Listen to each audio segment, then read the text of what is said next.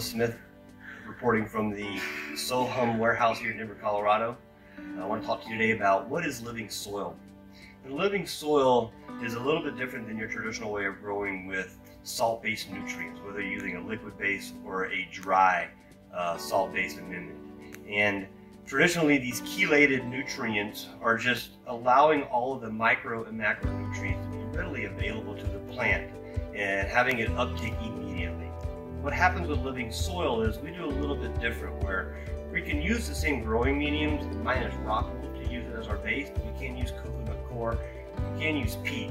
But the foundation of it is really using worm castings, vermicompost. You can use other compost mixes. What we do at SoHum is we use vermicompost, and we use a combination of macro and micronutrients that are coming from all different kinds of plant and animal byproducts, whether it's kelp meal, bone meal, these types of things. We're using azomite, these different kinds of minerals.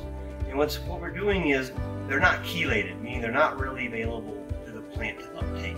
So what we've done is through that vermicompost, as well as some other proprietary beneficial bacteria and fungus like mycorrhizae that you guys are aware of, bacillus species, these things, we have put this into the soil along with a lot of the nematodes and other great things in that worm castings to really come and chelate the food in the soil for the plant, meaning these microbes, these bacteria as well as the fungus, we're going to eat all of this food we put in there from the plant-based and the animal byproducts.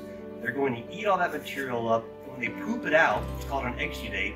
That's going to make this now chelated, all that food, the micronutrients that they've chewed up, making that readily available for the plant to uptake.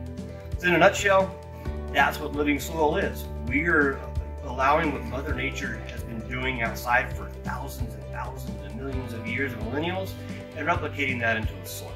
So it's no different than what we're doing with a liquid-based fertilizer, making that readily available. We're just using a different approach to get that chelation process to happen by using microbes to chew those stuff up, poop it out, make it readily available to eat.